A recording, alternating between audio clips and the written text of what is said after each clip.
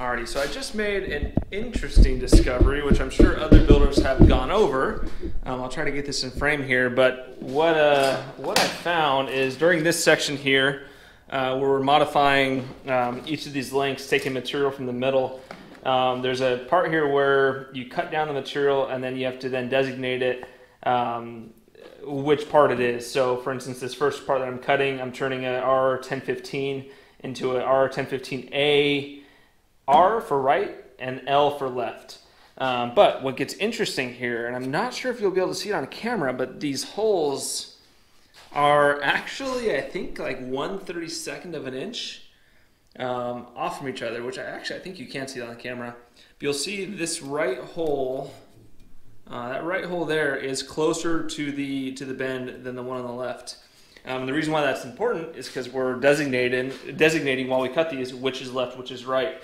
So on this drawing here, it says these are shown unbent. So what I found is they mean unbent as in if it was to sit here as a V shape, flattened from there, not the other way around. So I was going to cut this and I had it labeled incorrectly, I think. So yeah, so I had labeled this R15, 1015, or R1015AR and 1015AL when it's actually the other way around, because I'm looking at this hole here. The way I have it done, the R, the right portion has the hole that's furthest away from the bend, when in reality it looks like the R has the hole that's closest to the bend.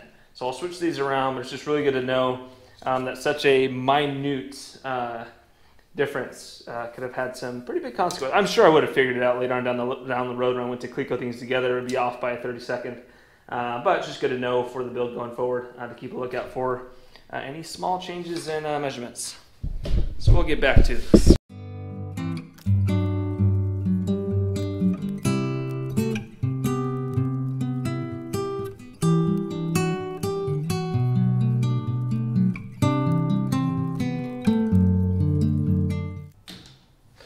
Alright, so that should do it for cutting.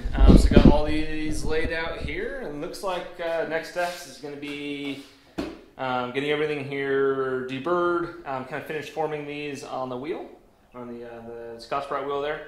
So we'll finish forming those and buffing a little bit later.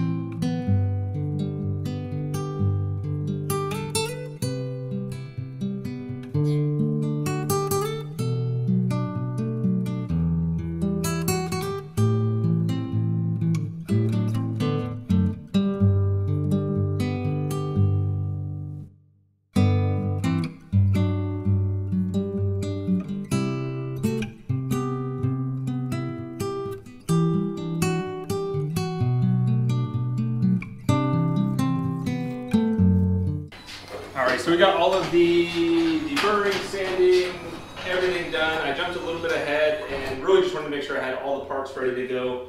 That way I don't have to keep having to bring out the Dremel and get dust everywhere and whatnot. So we should be good to go. So next steps is going to be putting things together. It should be fun. We'll start making another airplane part. So we'll end the video here with a voiceover of a time lapse here. I'm not sure if you noticed or not, but I did change the style of the videos. I wanted to include a couple more sections where I slow down the speed just to show how fully involved some of those cuts are or some of that deburring is. So let me know if you have any feedback there, if you want to see more of that, if you want to see more just quick zip through, kind of like what we're watching now, but really just trying to make these videos as enjoyable as possible.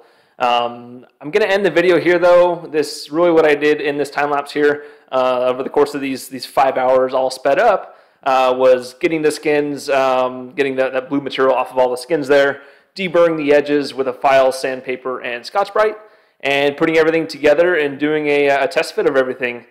So the next video that we'll have will involve dimpling and getting stuff riveted together.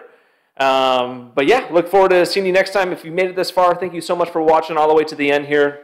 If you have a chance, feel free to hit that subscribe button, hit the like button. That like button lets me know that, number one, you like the video, and then it also helps with the algorithm to get the video out there to other viewers. So yeah, comment down below if you have any feedback or any other suggestions, but I'll see you on the next video. Adios.